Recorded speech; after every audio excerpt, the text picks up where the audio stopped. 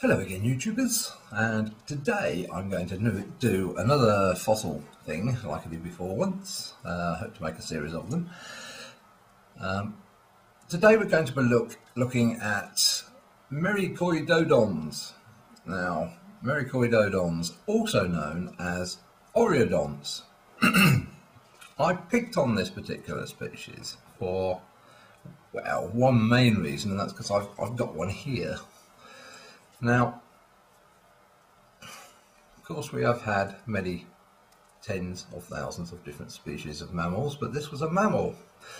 It lived, or at least originated from a period of history known as the Eocene, which was around about 50 million years ago, when they probably started appearing in one form or another. And then they went on, particularly during the Oligocene, a period from about 23 to 38 million years ago. That sort of period was probably their heyday, but they did in fact continue on in one type or another, because they did subspecies into about 50 different subspecies.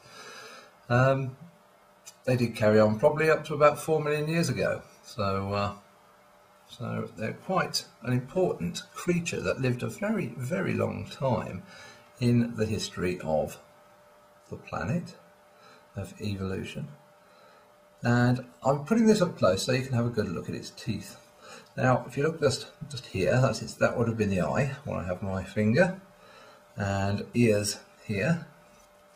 Have a good look at Now, have a look at these teeth. Look at these wonderful, large canine front teeth. And then it goes on into these molars. If you can see them, I'm going to get nice and close and steady. So it's wonderful molars. This in fact was a cud-chewing, grass-eating herbivore, even though it still has the remnants of a much earlier carnivorous existence from an ancestor. As I say, this would have been the ears just here. About the size of a large dog, or perhaps a small sheep, this one. But, hello. Anyway, but I put myself off, is there? They come from a group of animals known as Artiodactyls. Now, I'm always doing that. I must get some water next time I come out here. Artiodactyls, even-toed ungulates. Now, these are the animals from which we get llamas, camels, those sort of sure-footed, hoof-footed creatures, and this was one of their ancestors. We're always being asked, where are these missing links? Where are these fossils? Well, this is one of them. I mean, there's many different fossils that, as I've said this before, and many people do, but the thing is, how many Oreodonts have you actually seen? You know? They're not the sort of thing you see every day, and when you handle one, wonderful, love this. I was very lucky to acquire this one, so obviously I've done a bit of research on them. But hands up, who's actually heard of Oreodonts and or merycoidodons, as they should officially be known? How many of you are there out there? Well, I'm sure some of you put your hands up and said, yes, I've heard of those. But perhaps if you're American, because that's, of course, the area they're found in is America today, anyway, the fossils. And they would have been out on the plains, a large herd grazing animal, much like we see in the African plains today.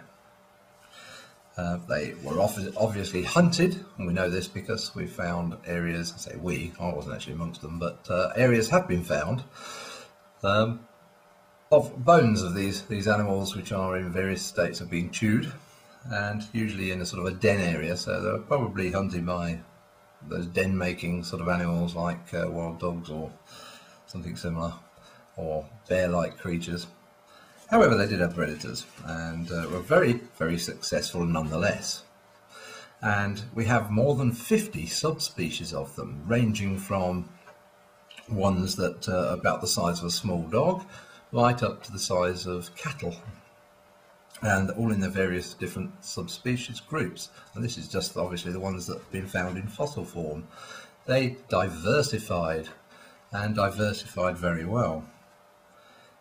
We know that some of them would have lived in areas of, say, woodland, on the edge, certainly on the edges of woodland, others in mountainous areas, others went to live in a semi-aquatic lifestyle, a little bit like hippos or those large coypus and the like.